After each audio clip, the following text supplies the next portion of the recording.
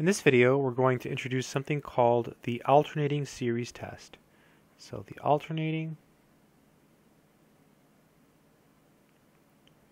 series test. And the alternating series test is a really powerful test that you can use, and it can be used to show convergence. So you can't actually use it to show divergence. So typically people use this only to show convergence. So let a sub n here be positive. Then the alternating series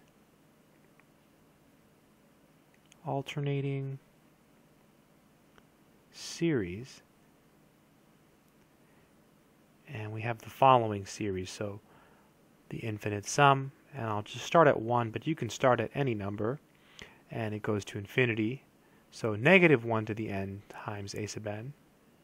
And just to be clear, you can also have something like this. You can have a negative 1 to the n plus 1 a sub n. These converge if both of the following conditions hold. So if both of the following conditions hold.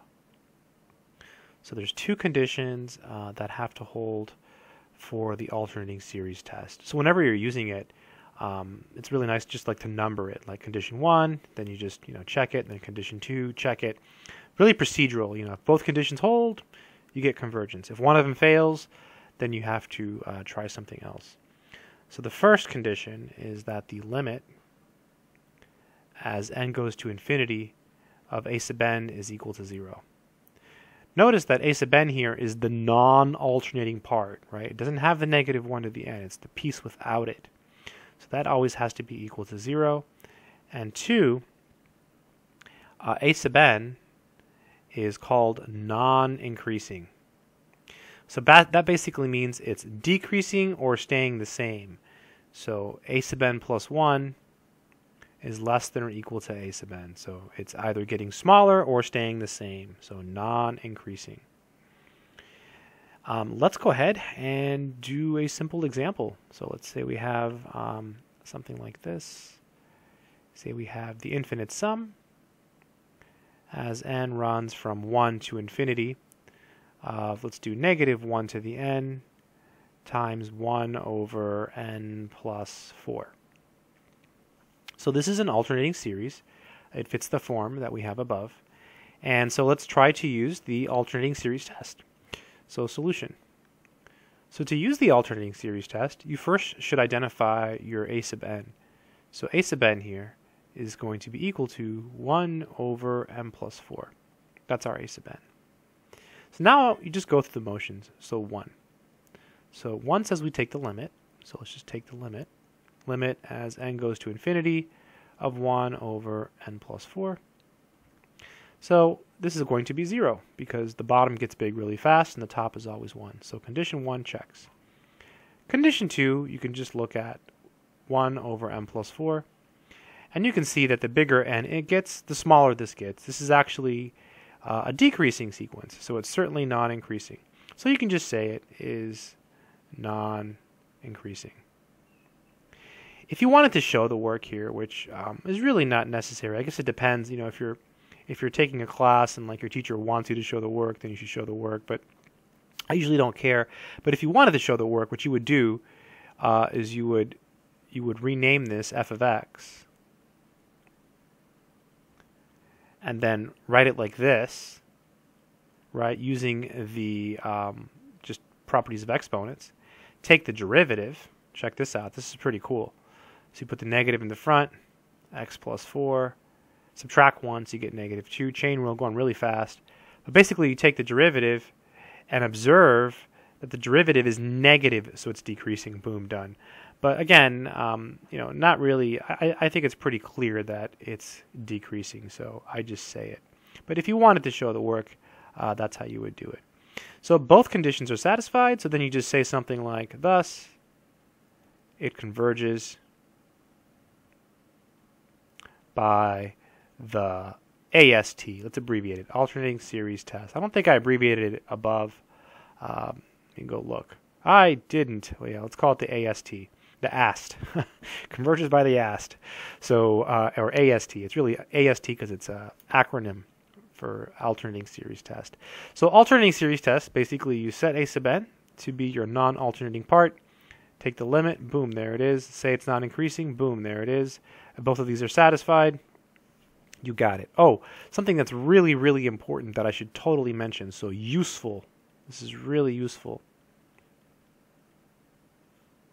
So if you're ever doing the alternating series test and your first condition fails, then you want to use the nth term test. So if, you write this down, it's worth writing down. If condition 1 fails, use the nth term test. The nth term test for divergence. Let me go ahead and do an example just to show you, because this is really useful. Let's say you have the infinite sum as n goes from 1 to infinity. Let's make it look really scary. Negative 1 to the n times n plus 7 over the natural log of n plus 7. Let's say, what is going on? Craziness. So if you try to use the alternating series test, like say you tried to do it, you would set a sub n equal to n plus 7 over the natural log of n plus 7. That would be your first step. And then, as before, you would go through your steps. You would say, okay, step 1, take the limit as n goes to infinity of n plus 1 over the natural log of n plus 7. I think I typoed there. It's a 7. You say, okay, well, we know that polynomials like n plus 1, n, grows faster than ln, so this is going to be infinity. So it's not equal to 0, so AST fails. So we're in a situation now where the first condition in the alternating series test failed. A really common mistake is people will say, oh, diverges by the alternating series test. You can't really do that. Okay, the alternating series test only shows convergence. So now what you have to do is go back and use the nth term test. So the nth term test says if you take the limit of this whole thing and it's not 0, then it diverges. So let's do it. So if we take the limit of this entire thing here, so n plus 7, ln n plus 7. And so what is this limit? Well, without the negative 1 to the n, we know this piece here goes to infinity. But this just makes it bounce back and forth, so it gets even worse. So it does not exist. So it's certainly not equal to 0, so diverges by the nth term test.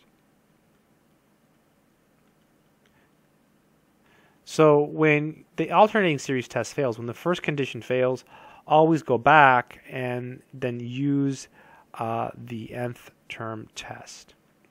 I hope this video has been helpful. Good luck.